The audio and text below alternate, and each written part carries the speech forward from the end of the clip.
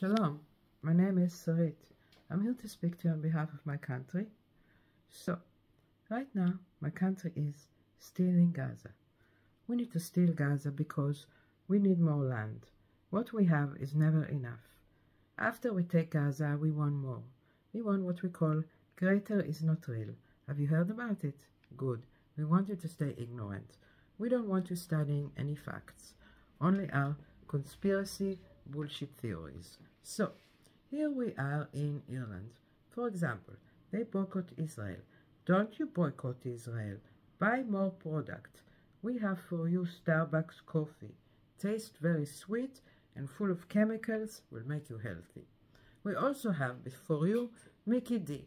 Mickey D also will make you healthy and very good for your stomach.